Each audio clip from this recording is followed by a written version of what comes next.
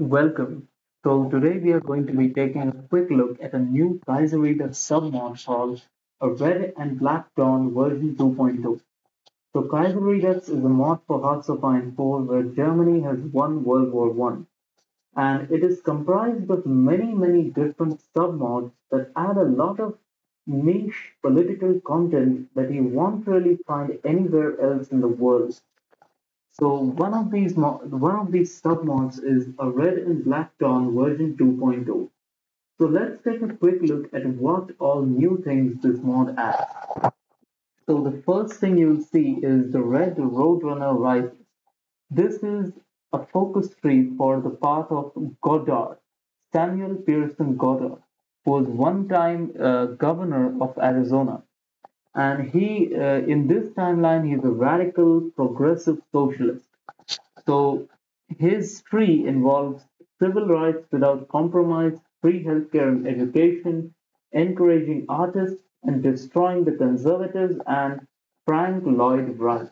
Now, Frank Lloyd Wright was just an architect, and you will wonder that, hey, why is this governor trying to destroy a mere architect?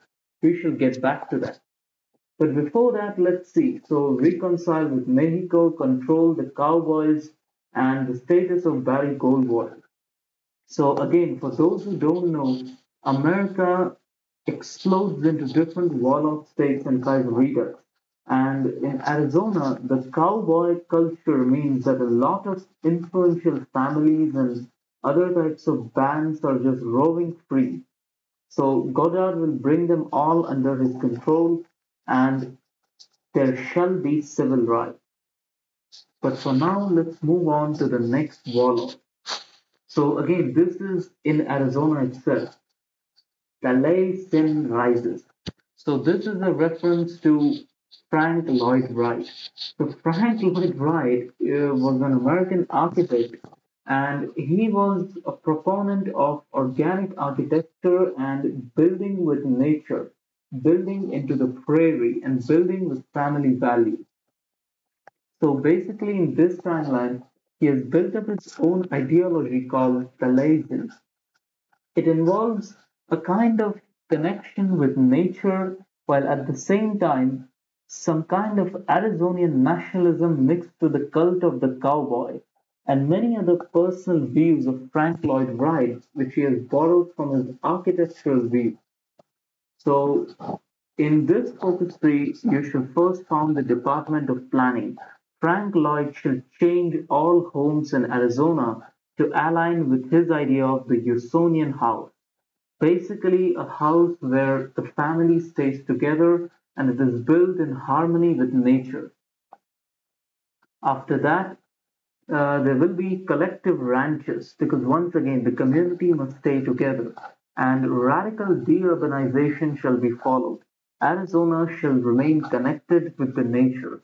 Then he shall destroy the red roadrunner, which is, as we discussed, Goddard. He shall purge the disease of democracy because true family values and harmony with nature cannot be achieved by the ballot. Day of the spiral sword. We all know what this is referring to. Only the fellowship. I mean, Day of the Spiral Sports is referring to a kind of night of the long night. Then rewrite history in Frank Lloyd's own voice. Deal with anarchists and Jacobins. An Arizonian technocratic committee shall be established. Architectural beauty shall be prioritized. The ideology shall be defined, and then he shall contact the Confederate States of America. After which he can either choose to join the Third International and fight alongside the sorry, what I didn't I said Confederate States of America. I mean to say the American Socialists. And then the or else he can choose to not join the Third International, which is the main socialist faction in this world of a post-German victory, and he can just seal the borders of Arizona. So Arizona shall be locked and in harmony with nature. After that, we move on to John Connolly saves Texas. So Texas is another wall of state in this timeline, and John Connolly in our timeline He was first a Democrat, then he became a Republican, and then he became the Secretary of Treasury under Richard Nixon.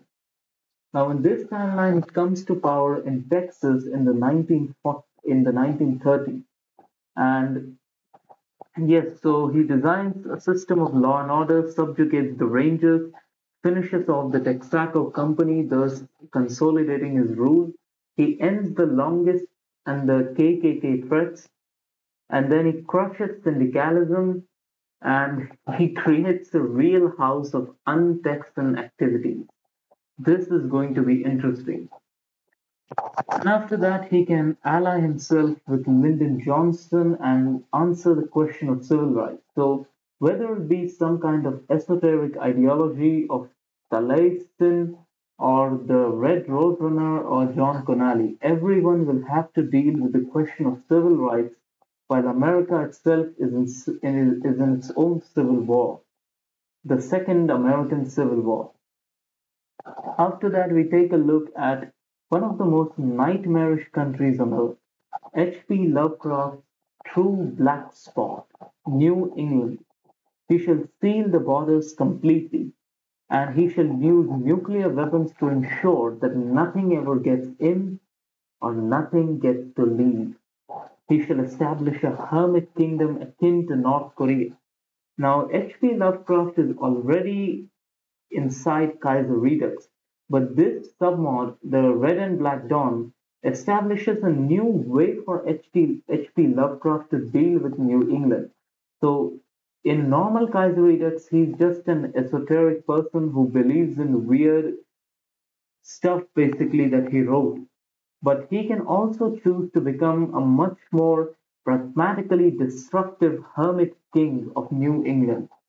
So if you want to LARP as North Korea but with Lovecraftian characteristics, then download this mod now. I shall leave a link in the description. After that, we move on to some new content that it has for Chile, the Socialist Republic of Chile.